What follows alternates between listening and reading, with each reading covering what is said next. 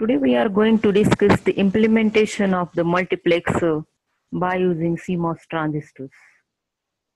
Contents that we are going to discuss are the transmission gate, then 2:1 multiplexer, implementation of 2:1 multiplexer by gate level and by transmission gate.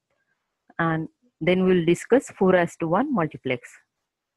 So now we have seen the signal strength. Generally, when we apply the gate high, NMOS becomes on. And when we apply gate low, PMOS becomes on. And NMOS is passing the strong 0 level but degraded 1 level. And PMOS passes strong 1 but degraded 0. Generally, we are going to use the NMOS networks for down network, that is a pull down network, and PMOS transistors for pull up networks. So these are the basic things we are going to use while implementing the circuits by using CMOS. So now let us discuss first the transmission gates. What is the transmission gates? It transmits whatever the level or the signal is there. That means just acts as a switch. How it is formed? It is nothing but the parallel connection of the PMOS and NMOS. The two MOS, that is the PMOS and NMOS, are connected in parallel and it gives the transmission gate. So already we have seen that pass transistor produces the weak outputs. That means the NMOS produces only the strong 0 and PMOS produces the strong 1. But our other levels are weak by the NMOS and PMOS. Means PMOS gives degraded 0 and NMOS gives degraded 1. So here the transmission gates passes both the level as strong 0 and 1.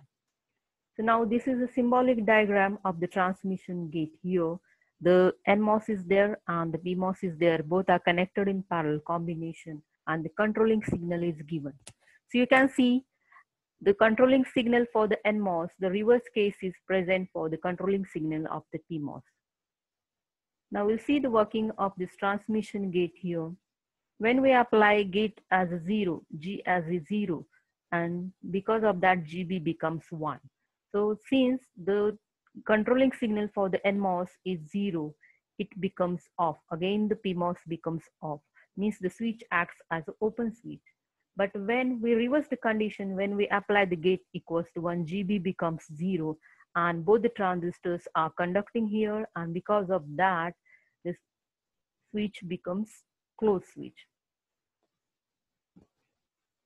Then we will see how it is passing the strong 0 and 1 level. So now we have considered the case G equals to 1, both the transistors are conducting. Means whenever we are applying the logic 0 at input, it passes strong 0. Why? Because NMOS is present or conducting here and that passes the strong 0 level. And when we apply the input as 1, we are getting the strong 1 at the output. Why this is so? Because PMOS is again conducting in this case or the condition, and we know that PMOS passes strong 1. So in both the cases, means when we apply input as 0 and when we apply input as 1, both the outputs we are getting strong 0 and strong 1 because both the transistors are conducting in this case. And again, we can see that both the transistors are connected in parallel, and whenever we are going to see the effective resistance, when we connect in parallel, the effective resistance decreases. Means it decreases the voltage drop across the transistor. And this is property is used here, and since because of this property, the transmission gates provide strong 0 and 1 levels at the output. So next we'll see the multiplexers. In that we are going to consider 2:1 multiplexer. So what is the 2:1 multiplexer? Means it chooses between the two inputs. The two inputs are there and one output is there. And depending on which select line is going to use, that is selecting one of the input from the input side. So now this is the Boolean expression used for implementing the multiplexer D0, S bar and D1, S. So here is the diagram shown here. One select line is there and two inputs are applied. When select line is 0, your output is carrying the D0. When select line is 1, your output is connected to the input D1. This is shown in the tabular format. So when the select line is 0, output is equals to D0, that is 0 and 1. When select line equals to 1, output is equals to D1, that is 0 and 1. Now we'll see the implementation of the mux by using a CMOS. First, we are going to see the gate level implementation. You know the Boolean expression S D1 S bar D0. To implement this equation, we are going to use the gates here. To implement the first thing, S into D1. So select line S and the D1, both the inputs are applied to the AND gate. Second S bar D0 is implemented by the second AND gate. The S is inverted here, so we are getting the S bar. So both the things are odd here by using an OR gate here, and finally we are getting the equation S D1 plus S bar D0. Now how to implement this gate by using the CMOS? So for implementing the AND gate, we have to connect NAND in series with the inverter.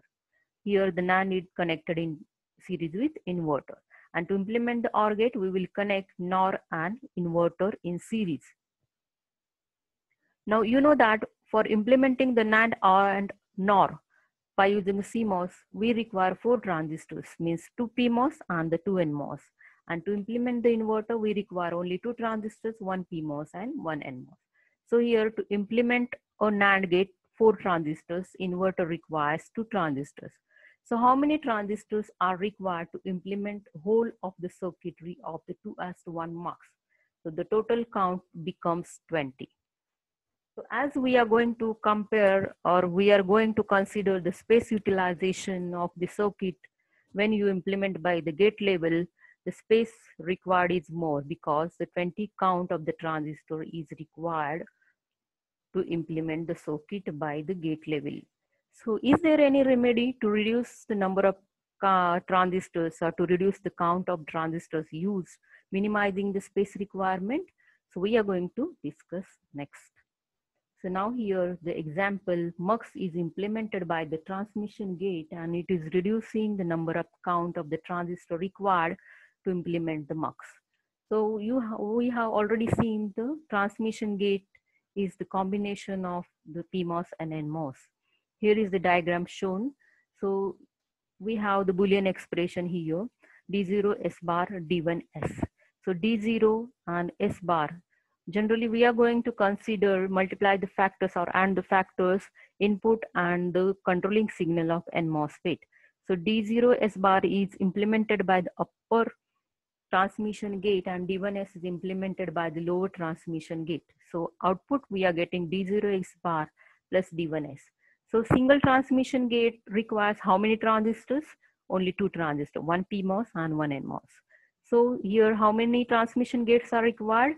2 transmission gates. So the number of count or the number of transistor count is how much? It is only 4 transistors.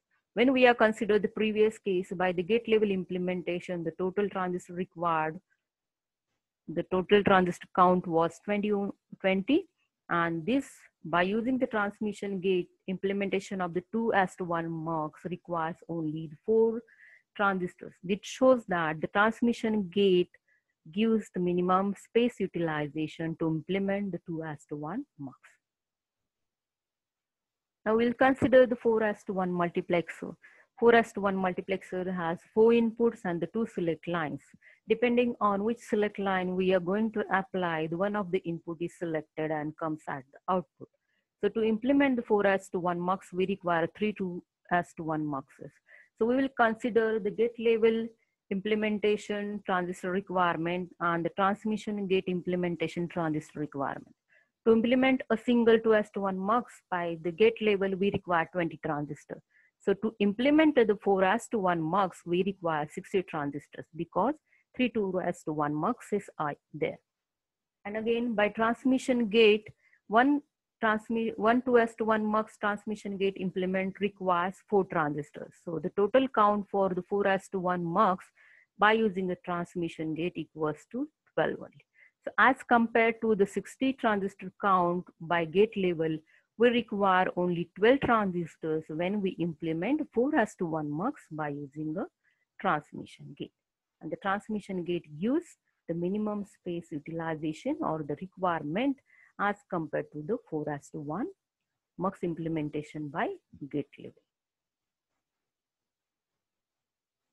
Now, while concluding the things, let us discuss that the transmission gate transmitting the signal both 0 and logic 1 as strong because of both the transistors are conducting in a single condition. So N carries good 0 and P carries good 1, and because of that the output we are getting both the logic levels as strong. And again the transmission gates, the PMOS and MOS connected in parallel, so the effective resistance becomes less and that gives the less voltage drop. So this is one of the reasons that we are getting the strong output at the output.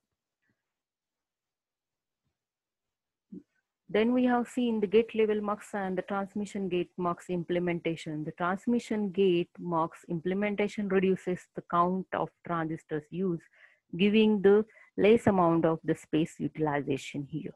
So the transmission gate gives the less area as compared to the gate level mux implementation. Thank you very much.